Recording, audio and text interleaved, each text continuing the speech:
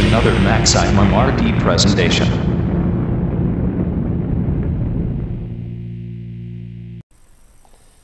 Hello folks, Rob MaximumRD here, and finally, long overdue, you're going to see some demonstrations of the EverDrive megadrive cartridge in action. Now, in my particular case, I am using my Sega Genesis CDX. You can see I've got the 32X plugged right into it. So at the same time I will be demonstrating there's some people out there who doubt that one can use the 32X with the CDX. Well, you're going to see that that is not the case. You can in fact use it with your CDX system. EverDrive megadrive cartridge plugged right in top there with my 2 GB EverDrive card. I have several file folders in there containing various ROMs from 32X to Sega Genesis. And yeah, let's just go ahead and try it out. So I'm going to power on here.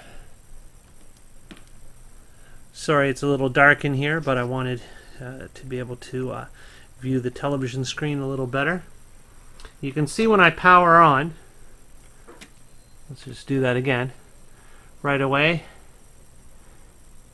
it says play game, select game, options, cheats, and toolbox. And don't worry, because right now I'm actually going to switch to the captured footage, so it'll be a lot more clearer for you to view.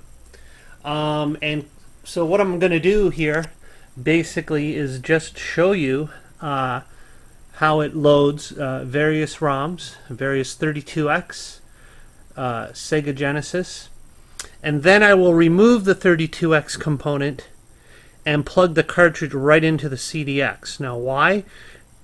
Because when I go to demonstrate the Sega Master System ROMs, I cannot load them through the 32X.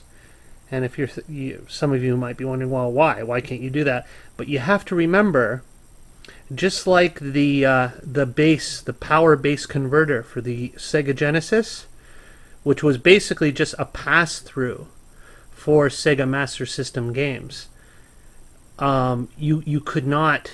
It was not designed to plug into the top of a 32X console, so it's missing some connectors there. It won't pass through a 32X properly.